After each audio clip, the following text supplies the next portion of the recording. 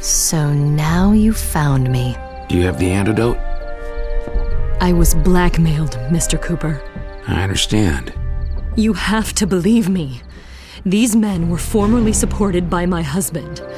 After his death, they forced me to lure you into a trap. And by chance, you happened to get away from them today. Just like that. I heard that you were coming tonight. And I hoped that you would help me. Help you? They are holding my son hostage. Please, help me.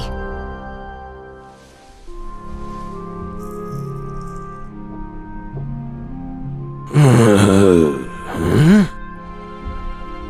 Hellfire and damnation. Get up, Doc. We'll save your boy.